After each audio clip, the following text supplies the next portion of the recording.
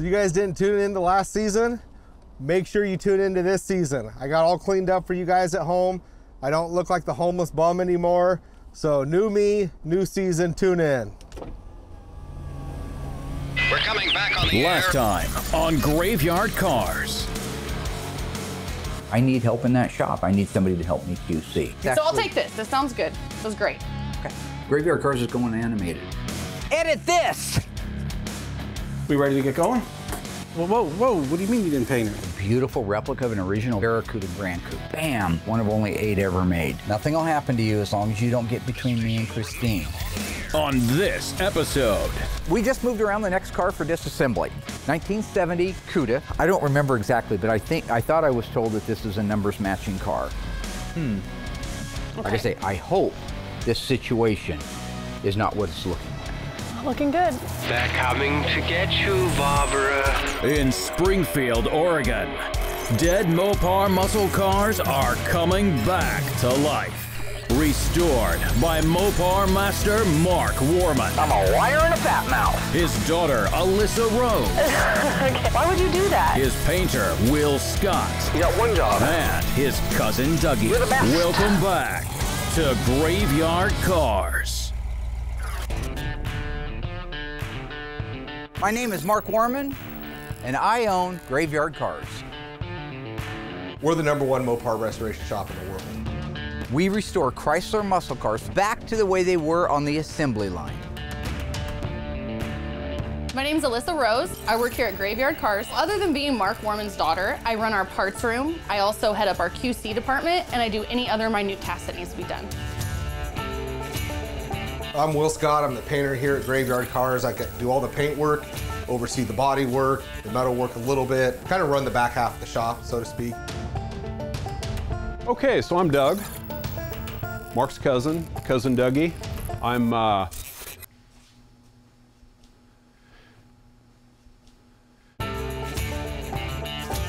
name's Justin Jesdahl. I work here at Graveyard Carz, and I am the assembly tech. The Chrysler muscle car is without a doubt the most collectible American muscle car on the planet today. Some versions selling as much as $3.5 million. When these cars came out 50 years ago, they were bold. They were bold in their styling, and they were bold in their engines. Chrysler offered such a wide variety of muscle cars. One was bound to suit your personality. And that's why today there are so many different variations, so many different classes, and such collectability, because it allowed you to be you.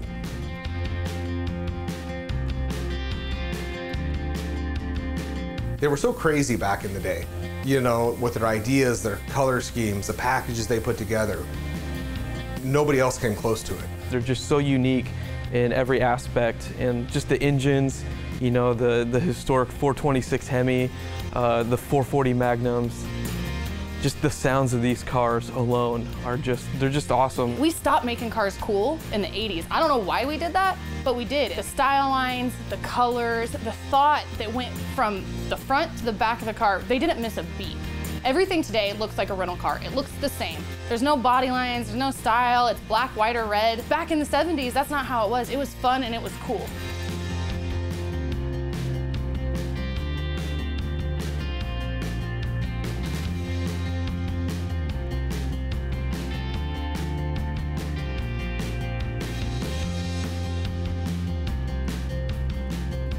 Will Scott has worked with me for over 2 decades, most of his adult life. As lead painter, Will is responsible to make sure that the body work is done correctly. The primer work, the jam work, the top coating of the base coat, clear coat, or single stage paint.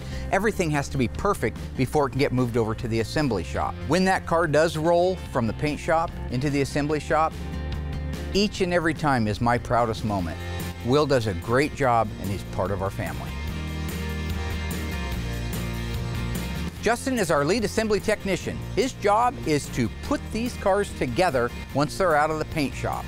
He is in charge of installing all of the exterior trim and ornamentation on the cars, assembling the interior, including the dash assembly, installing and plumbing out the engine, transmission, and rear end. And the best part of his job is when he hands me a set of keys and says, "Mark, that car is ready to go." I do a final QC, I call the customer, and we're heroes.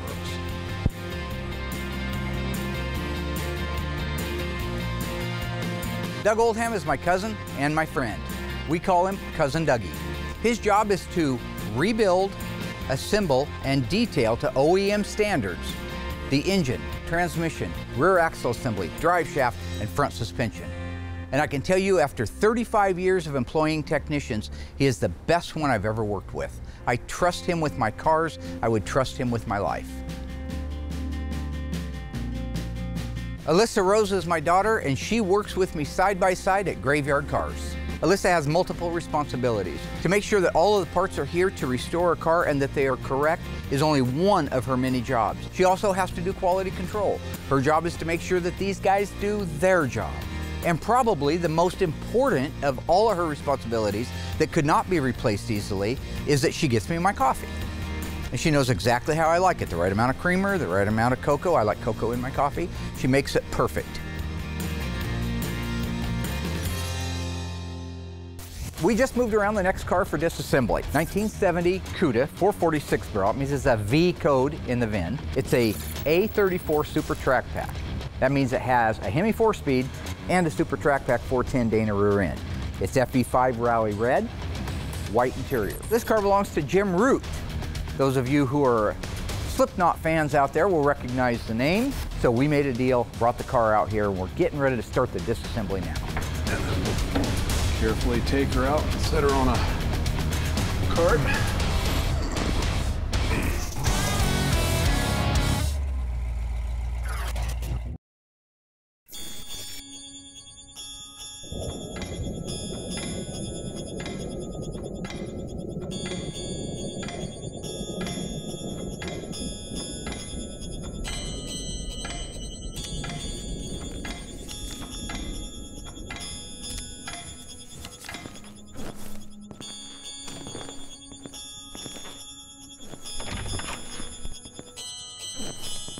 Do you think they'll come, sir?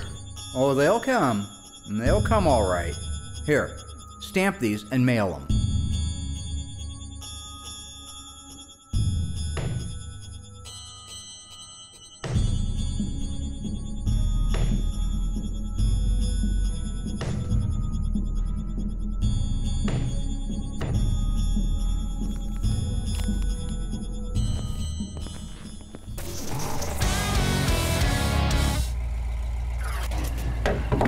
Eli, did you notice these Allen screws holding the wiper arms in? Not until you pointed them out. You think that's factory? Probably not. Probably not. They're not. They're not factory. Somebody put some real custom little screws in there to hold the wiper arms in. So the E-body cars, arguably the most collectible ones on the planet, the 1970 Cuda, 1971 Cuda, 1970, 1971 Challenger RT models, typically speaking, very collectible. They have a soft spot in a lot of hearts. They have a special soft spot here because we've done quite a few of them. And I know we get some crap for it because why are you always working on E-bodies? What about an A-body? Well, E-bodies aren't worth any money. So when I start working on this car, especially this is an FE5 Rally Red car. So I go back to the last FE5 Rally Red car, which was Mark and Elena Daly's car, the little 70 Cuda. If memory serves right, I think Elena was surprising Mark for his 50th birthday by reaching out to me and having us restore the car that they had had for quite some time. And I think they had had some issues with some previous restoration shops. So when they made the connection with me, and this goes back to like season 3 or so of 2 or 3 of Graveyard Carz, back in the early days. This was a nice little car. What they wanted when it was completely finished was a 1970 Cuda in FE5 Rally Red with 383 automatic. Now they made some modifications to it. He wanted it a little bit lower to the ground, so we did that. The interior, we had Instrument Specialties had done the dash on it. He wanted it to be the same color FE5 Rally Red where the wood grain would go. He wanted that to be the same color as the outside of the car. So just, you know, kind of personalize it. I know that he went with the Krager wheels on it. I believe memory serves with Krager wheels, VF Goodrich tires. And it was a nice little car when it was done. But I always go back to that being one of our very first cars at Graveyard Carz, so it has one of the softest spots for me. They're really wonderful people, and it was nice to be able to do that for them. And I know that today they still enjoy it and go to all the car shows. So, you know, that's a cool legacy.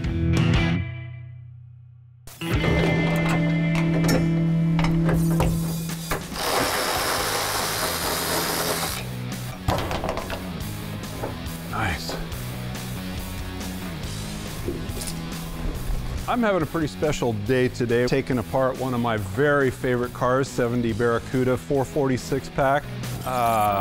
Slipknot is a rock group, I think. I have never heard their music, honestly. What kind of music do you like to do? Boy, 70s, 80s rock and roll. Eli, I think, was over my shoulder all the time. Anytime I was taking anything apart, working on it, he was right there with me. And he's a natural. Great mechanic. Showed up the old man, didn't you, Eli? Huh? Nothing. See if we can't rock our wipers off here. Just kind of pull up on them, rock them back and forth a little bit. Is that a strongman job, Doug? Takes a little bit of technique. Barracuda wipers have an unusual second arm that gives them their transition across the windshield. So, yeah, almost like a peace sign, huh? Some of the shiny little screws holding the wiper arms in. That's not factory correct? No, sir. They're pretty, though. I like them. Oh, yeah, yeah. All right. Very nice. Look how nice the padding is in the back of this thing. This has been restored. This stuff is just like new. Yeah, I think it's been restored once.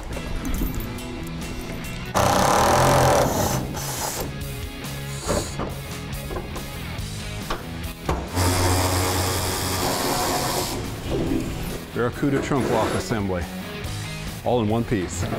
Yeah. Okay, so this car has obviously been restored one time. And since it hasn't been that many years since it was done, it's a lot easier to work on something like this because everything is still pretty fresh compared to most of the original cars that we work on, which have been sitting for, I lost track how many years. Those are hard to work on. Everything's rusted really bad. And this stuff's pretty fresh. So this is kind of nice.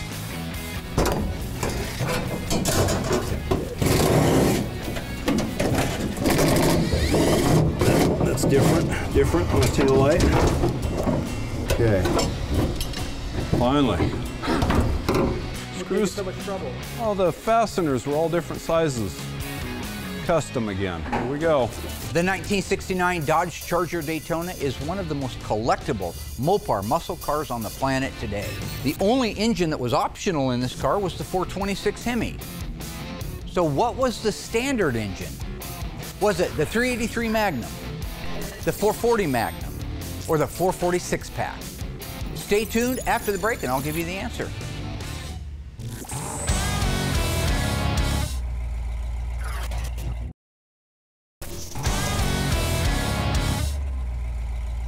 All right, folks, how did you do on that one? What was the standard engine in our Charger Daytona? Was it the 383, the 440, the 446 pack? To get the answer, we're going to do a little history. The 1969 Dodge Charger Daytona was based on a 1969 Dodge Charger RT, and that 1969 Dodge Charger RT had a standard 440 Magnum. It means that our Daytona Charger had a 440 Magnum as a standard engine, with the Hemi being the only option. The 383 Magnum was available in a 69 Dodge Charger that was not an RT, and the 446 pack, even though it was introduced on the Super Bee and the Roadrunner in 1969 and a half, it wasn't an available option on the Dodge Charger until the 1970 model year. If you guys have been watching previous episodes, you should have got that one right. So, like my shirt, it's Evel Knievel. Grew up on that stuff. The guys have been doing real good so far on the disassembly. I've been busy inside working on different cars, so I finally got a break where I can come out and look at the car. I feel like when somebody sends me a car to restore, if it's not a tribute car that we're building for somebody or they already know it's a tribute car, then I don't need to validate it. But I feel like it's part of my obligation to the Mopar Society to do my best to make sure that my owner, what they say to me, is accurate. right? They're only repeating what was told to them when they bought the car. So in this case, this is supposed to be a numbers matching original 70 446 barrel 4-speed Super Track Pack FE5 Rally Red. I've been doing this for a long time. I've seen people play with numbers. I've seen people fake cars. It's forgery, right? But unless you really know what you're doing and looking for, it's not that hard to get away with it, especially on the E-bodies. So I'm getting ready to do some validation. I just thought maybe my friends at home might like to watch that.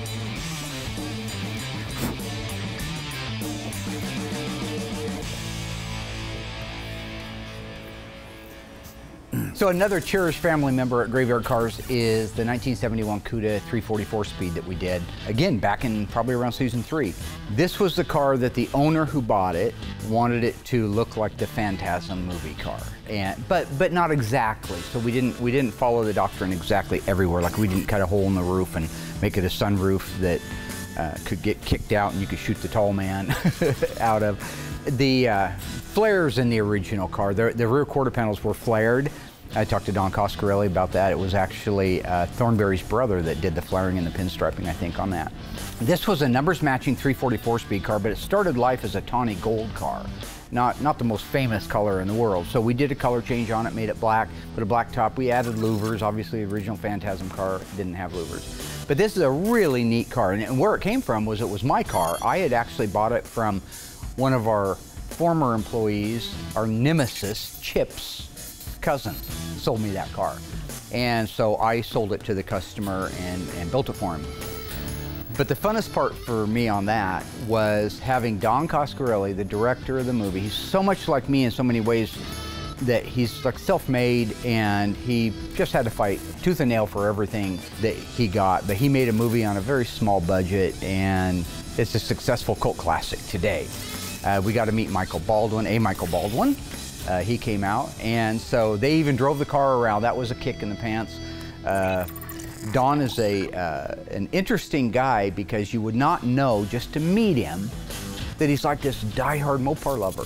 It's been a really great day here at Graveyard Carz. Having Don and Michael up has just been such a cool treat for everybody. I know we got a lot of signatures, told some good stories. I learned a lot about the backstory on Phantasm. While it's on the ground and the hood is off, it's easy to see the last 8 digits of the vehicle identification number that are stamped into the upper cowl. That was one of the hidden numbers, quote unquote, that Chrysler said they had. They're supposed to match the title, the dash, the door, and the core support. Then I'm going to check the core support to make sure that those numbers match. If they match, that's great. I need to make sure that those panels started life on that car. So on the outside looking at it, the numbers actually match the last 8. So if you go here, B, that's the first letter right here, that's where the car was built, Hamtramck, Michigan, 1970. This is the serial number of the car, 178673. So if you go over here to the dash vehicle identification number, here you have the full vehicle identification number, B, Barracuda, S, special, meaning a Cuda, 23 two-door hardtop, V, 390 horsepower, 446 barrel engine, and now we pick up with the numbers that are in the upper cowl. 0 for 70, B for Hamtramck, 178673. That means that this tag and this cowl started life at the same time at the same place. What I need to make sure of is that the bottom of these numbers look clean.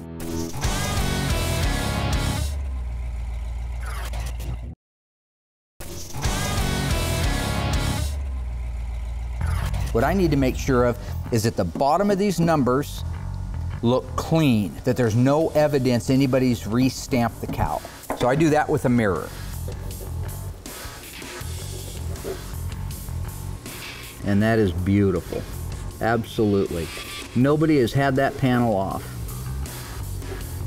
Now I turn it sideways here and I can actually see the welds, the backside of these welds that I was talking about a little bit ago. I can see the backside. This would be the kind of stuff you'd be looking for if you were trying to determine if a car had been fraudulated.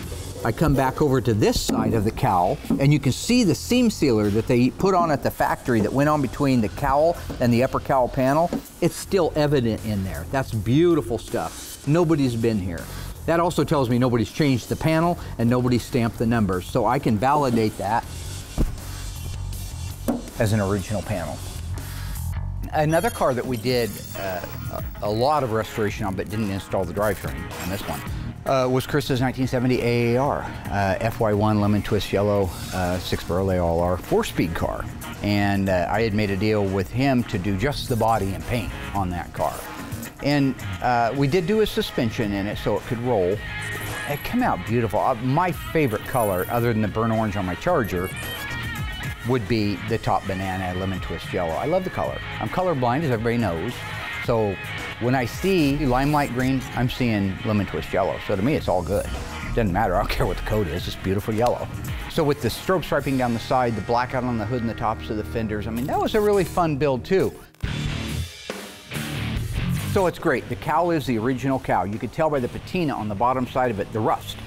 There was no heat ring. I'm really happy that the cowl matches. Okay, so I want to take a look at the numbers in the upper tie bar or the core support. So the radiator support is the part of the car at the front that actually holds the radiator. Now these numbers were stamped in like this. So they read left to right, but they're upside down. I'm just gonna wedge this in there so I can actually get that radiator away from it. It might be really hard for everybody to see it, but it is the last 8 digits. It's Bravo 0178673. They're stamped in nicely. It's got the right amount of dent into it as a result of the number stamping, so that's perfect. So it turns out that our core support not only is the numbers matching original core support that matches vehicle identification number of the car, but it started life on there. While I'm here, I'll just look and make sure that that radiator support hasn't changed from one car to another. So I'm gonna look at spot welds. And this is beautiful. Then the beautiful thing is, this baffle is spot welded to this inner fender.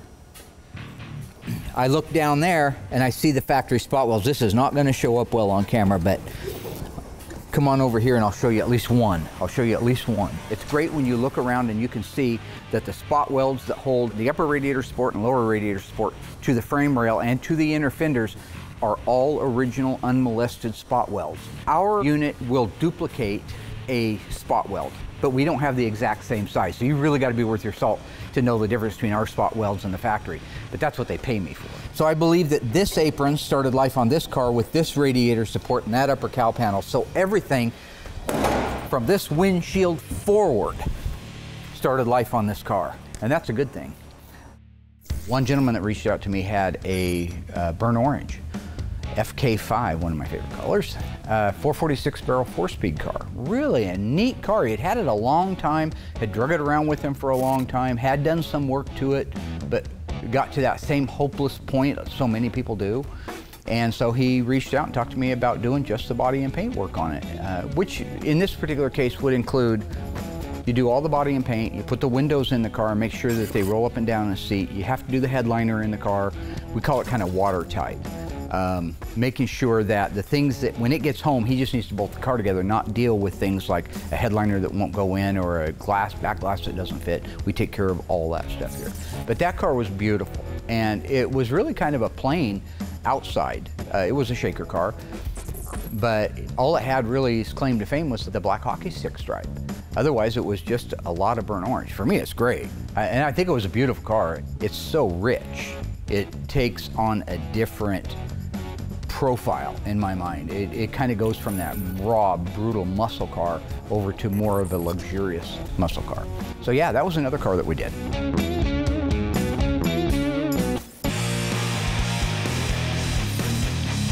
I don't remember exactly, but I thought I was told that this is a numbers matching car, which means the vehicle identification number on the side of the block should match the car. We can't look at that yet till we get the car up in the air, but there is a pad on the top of these 440s that you can look at that have some alphanumeric codes on them that at least clue you if you're in the right area. I'll explain in a minute once I look.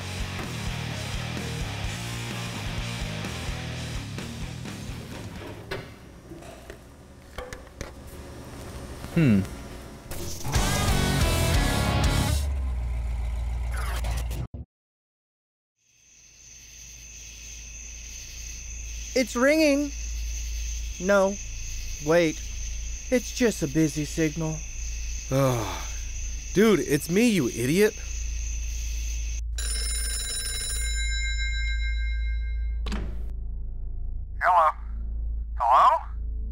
Hello, anybody there? Thank goodness. Tell him we're not gonna make it. What the? He hung up on me. Did anybody answer? I swear I heard somebody.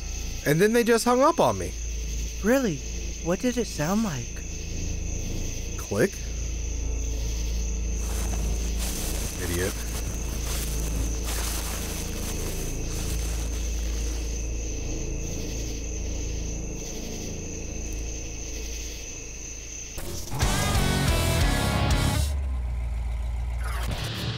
All right, so Doug and Eli got the 1970 Cuda 446 barrel disassembled.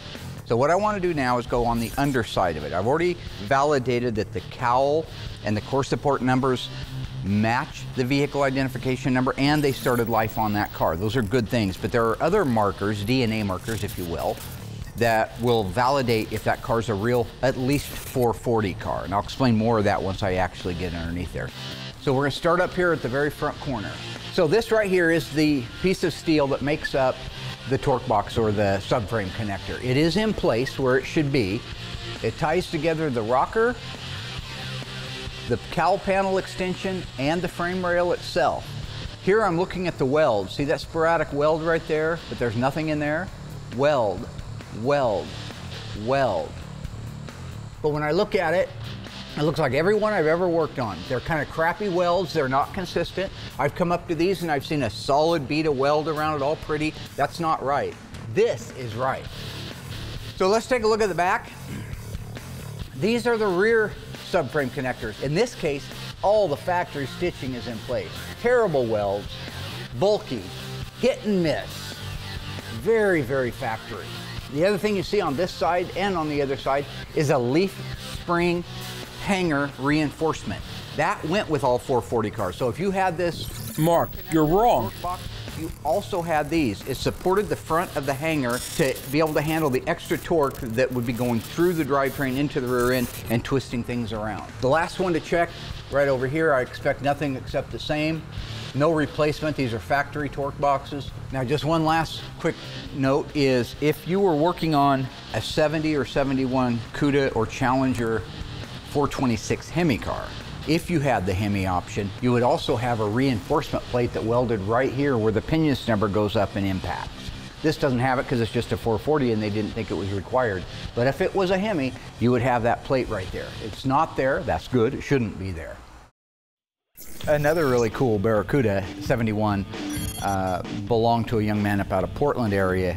He wanted it to look exactly like a 446 barrel shaker hood 71 Cuda, but with us just doing the body and the paint on it. But we took the car apart, we stripped it, we dipped it, came back, we replaced the necessary sheet metal on it, and we began to build out a complete 71 appearing Cuda 446 barrel 4-speed car. That car was Winchester Gray, which is truly one of the most popular but underrated colors in the world. When you're talking about the gunmetal gray and then you put the black billboards on it, all the trim, the rear window louvers, that thing really begins to shine. And like I say, it becomes more of a luxurious muscle car in that color. So that's a neat car. We sent that back to him. I think he's still working on putting it together. I haven't seen it on the road or heard anything lately, but fantastic car. Okay, so I know that the car started life as a 446 barrel car. I know it started life as a 4-speed car. What I need to do is validate the numbers on the engine to find out if that's the original one. That's the one that worries me because of the stamps that I saw on the top of it made me think somebody's been there before. All right, folks, speaking about our 1969 Dodge Charger Daytona, I have a question for you. True or false? Due to the back window plug and the poor bodywork, it was required that all Charger Daytonas receive a black vinyl top. Think you know the answer? Stay tuned after the break. We'll find out together.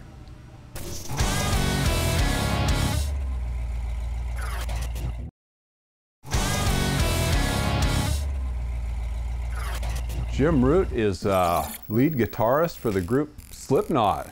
So I also have a 34-year-old son who just loves Slipknot, rock star, and he used to rock out to this music, and he is so envious of Eli and I being able to work on Jim's car, and I mean he is just drooling. He wants to meet this guy so bad. Yeah. Do you think you'll go to any Slipknot concerts with your other son? Me? Yes. Hell yeah. Yeah. Do you ever listen to Slipknot? I have never heard any of his music. Would you like to? Yeah. All right, Doug. All right. This. Thank you. All you gotta do is hit play. Hit play. Hit parade.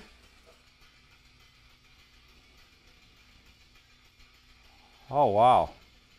Ooh. No, I'm sorry. Yeah. No, I don't think I can do that. No, it's not for everybody. What do you think of Slipknot, Doug? I don't think I can do that.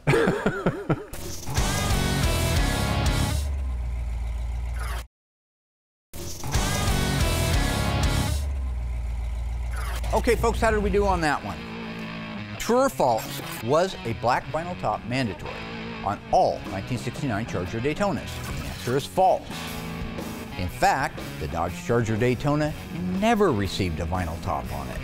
However, because I threw you a little bit of a slick one there, the Plymouth Superbird, the sister to it, that also has a big wing and the nose cone and back window plug, it was mandatory on that car that they all receive a full black vinyl top to cover the multitude of sins that surrounded the back window plug finish work. So, just so you know, they built 503 Dodge Charger Daytonas and 1,920 of the Plymouth Superbirds. So, rattle this off all day. It means nothing to me.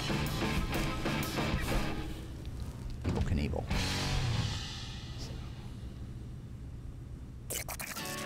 Kimberly Cook's little Barracuda. That's what we call her around here. 1970 Barracuda. This was a L code, L like in Lima, or 383 two-barrel. Really unusual little car. So it was EF8 green, but it was coated for the luggage rack on the deck lid. It's a convertible with a 383 two-barrel and air conditioning. Now, her dad had that car since she was a little girl. It's just a wonderful story. It's good people, salt of the earth stuff. It's the kind of stuff that make me glad I do what I do. Her dad had the car from the time she was growing up until he passed away. And he left it to her, and so that's a family heirloom that's not going anywhere, ever. And so they reached out to me a few years ago, gosh, I bet now it's been 6 years or more, 7 years, and wanted me to restore the car. Fast forward to the day we revealed the car. I mean, this was a neat little car. It had lots of stumbling blocks along the way. The main one was that right before her father passed away, she wanted him to be able to drive that car one last time, or at least ride in it, and she succeeded at that. So I happen to have an F383 two-barrel non-HP engine. I donated that to the cause, keeps the car original as possible. Classic Auto Air completely restored the air conditioning system. There's a lot of parts on that. And boy, they did a phenomenal job. That thing blew ice cold air when it was done. Instrument Specialties, Mikey, gorgeous job on the instrument cluster. The body and the paint was beautiful. The assembly went well. This was actually the very first car that we ever even had in this building that we're in right now. Unbelievable. Thank you. I'm glad we could do it. I'm speechless. It's gorgeous. It's literally as close to brand new assembly line as it could be. The only thing I didn't do was I didn't replace the steering wheel, because this is the one that your dad had and had his hands on, and you probably as a little girl in there playing. Yeah. So I wanted to present you with the original wheel.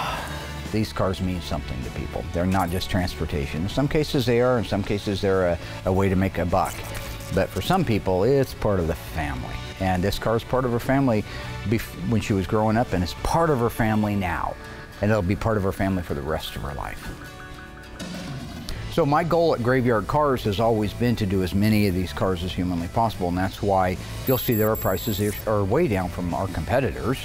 I mean, I can't mention names, but we're about half of what anybody else charges for the exact same operation, because I want to do a lot of these cars, because I don't care if you're a celebrity. So it doesn't matter to me if you're Kimberly and Tommy Cook with the Barracuda, I want to do that car as cheap as possible as far as financially, so you can afford to do it, so I can know in my heart and in my mind that that car was done right. So it doesn't matter if you're Jim Root. I don't care if you're a celebrity or if you're just a guy that works, punches a clock. I don't care. My job is to put as many Mopars on the road as correctly as I can in my time. And that is really what Graveyard Carz has and always will be about. So we know in our 70 Cuda that the body numbers match, the dash VIN is original, all of the torque boxes and body numbers are in place, so we feel good that it's a real live 70 V code 446 barrel Cuda. I didn't like the stamping that I saw on the top of the ID pad, so I had Doug and Eli bring the engine and transmission in. That's what we got over here. I want to take time and look at everything carefully. Clear your mind.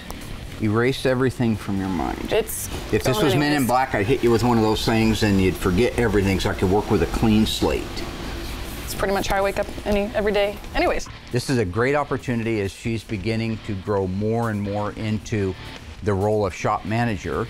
I'd like to acclimate her with what I find, and in real time, not after I found it, but in real time. Jim Root, Slipknot. You're young, you know, right? It's a band.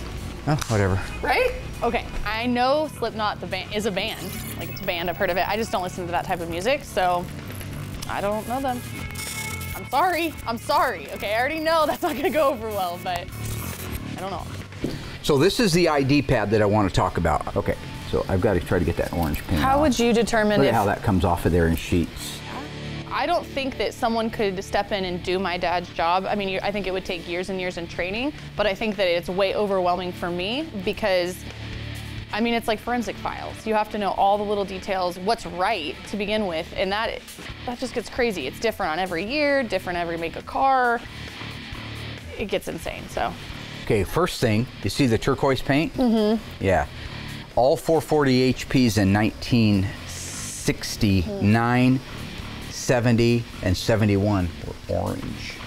Wow. That's a non-high performance engine. They didn't even have the decency to get the paint off of it. Criminals. Yep. So at first glance on the engine, the numbers look fine to me because I don't have a trained eye like my dad does to be able to tell, you know, but just by looking at it if it's wrong or right. Follow the trajectory. Forget the pattern. I'm going to show you big problems with the pattern. That's way too tight of a pattern. See how close the lines are together? Mm-hmm.